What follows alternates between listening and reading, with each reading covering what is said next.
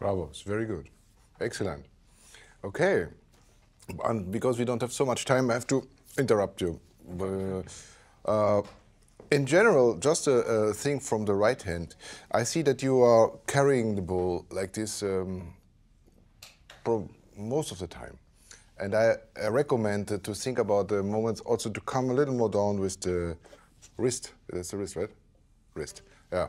And if you, especially when you have a forte, like the beginning,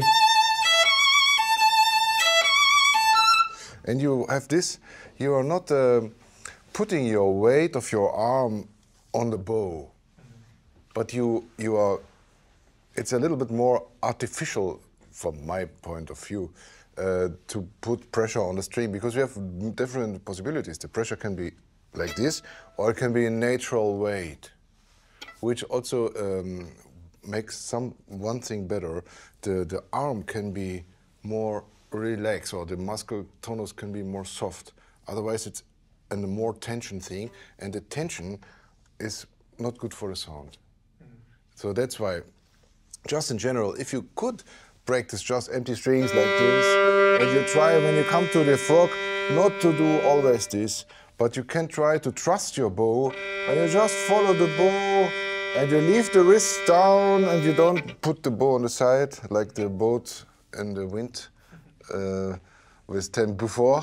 No, you stay like this, the hair over the wood over the hair.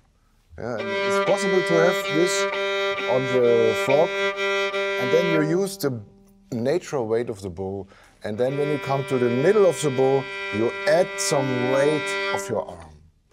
So, but this is a general thing we cannot change in 1 second. But you have a very good technique, and I think it's just an idea to think about that. Okay, very nice introduction. There's nothing to say. In the Allegro, I think maybe you could start a little bit early, the thrill. This one, if you anticipate a little bit too soon, too early, then you have more chance to have at least maybe 3. I know it's very hard. It's a terrible place. We all know that, right? So we are with you. And so that's the one thing, not a big thing. But the other thing is what I also think it's what I talked before with the bow is that you make the, and then you lose the sound, for my personal taste, too much. Of course, it's a philosophy. Some people think long notes always like a bell, bong. But it's not true. It's of course beautiful to be able to make the sound like a bell. But sometimes we also have to take care of a long phrase. You know what I mean?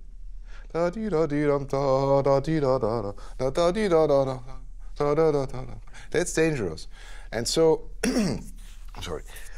So please try again the forte, the allegro aperto, and try to, when you come over the middle with a, now, that you don't give it in too much, okay? It's not good to give in always, you know?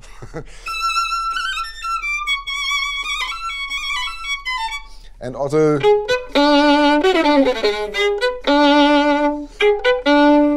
I mean, you didn't do that. But just on this long notes, just think a little bit, is this really the end of a phrase, or have we the responsibility to continue a little bit? Okay, let's try that, please.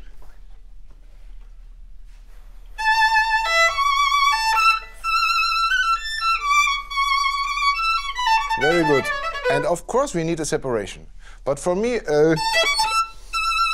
that you keep a little bit of sound, I like very much. But of course, I didn't say it clearly enough, maybe. I don't mean, I mean, of course, You must stop the bow, but before you stop, you don't have to make a big diminuendo. And by the way, we will listen to you again the other music which comes next. When you have, wait a second.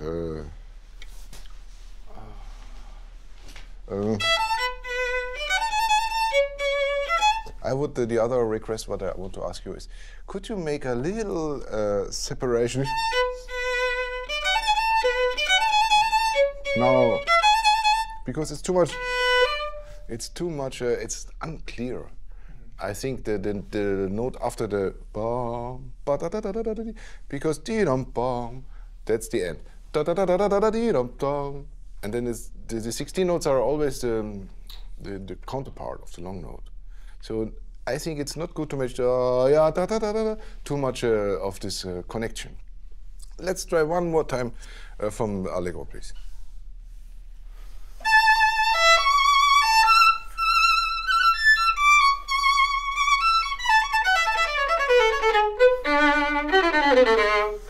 Okay, and one thing. This place. Take time for this switch, shift. And because we are always in the stress there as a violinist, aren't we? Yes. So that means it's really important. You stop the time for a moment, you know? The other don't realize it, but you stop the time. And the old rule from Isaac Stern is first left hand, second right hand. It's like here. Okay? Because we are sometimes too hasty and the left hand and the bow is already there. That's dangerous. Otherwise it was very good. I think you could also try to start really from the very frog, because it's not so dangerous. If we start not from too high above, if you manage to be very close to the E string, you can do a lot of things. If you are too high, we have immediately this. But you have a very nice sound and you play very cultivated. And so I don't want you to play like, of course. But you can, you know, and more swing and more activity in the arm, which make the sound more aperto.